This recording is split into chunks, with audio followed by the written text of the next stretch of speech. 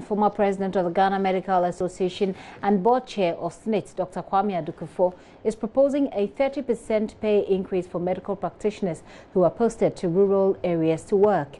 This was in response to the age-old concern of poor working conditions for doctors in the rural areas, hence failure to accept such postings.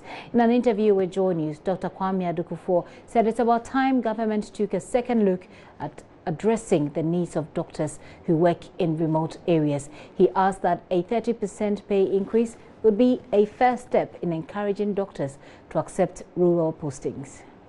Your wife may get employment here because it's Accra. The children will get quality schools to attend. If you are moved to a small village or a small town, what will your wife do? What work will your wife do? What school will your children attend? And you yourself, medicine, you have to improve yourself all the time. If you are in Accra, you can go for a course at the postgraduate college. If you are put in a remote area far from Accra, where will you go for self-improvement? So there are a lot of factors. Till Ghana becomes a developed nation, it will take a long time to get the same facilities we have in Accra, outside Accra. So the best thing to do is to give solid incentive, 30% pay increase, so that people will feel, look, I'm going to be away for 3 years, but I know by the end of the 3 years I would have paid 30% of my mortgage loan. Something like that.